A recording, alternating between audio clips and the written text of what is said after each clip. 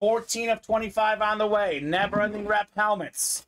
Could this be that Patrick Mahomes moment? The best quarterback in the world. The biggest name still out there in the can't-miss reps. Among many other big names. Jerry Rice, of course. We have Deion Sanders. Ooh.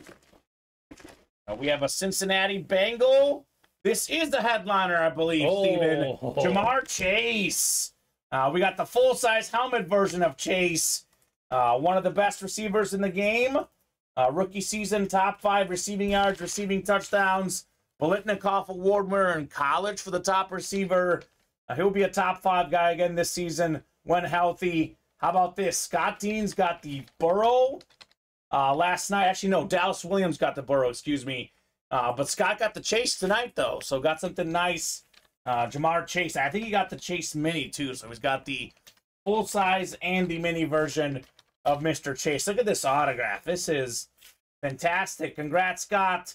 Awesome hit. Top 5 receiver in the game. Look, given the factor of age, Steven, I might only take Jefferson ahead of him if I'm starting an NFL team, right? I mean, Tyreek Hill, Devontae Adams a little bit older.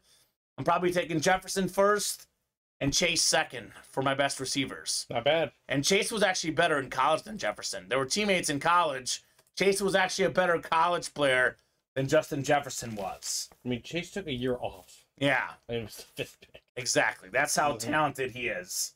And a lot of folks actually gave the Bengals some slack for making that pick. It was turned out to be a smart pick. Yeah, it changes everything, because if you get your quarterback his weapon, it helps. You can change everything tremendously. Exactly. Great hit, Scott.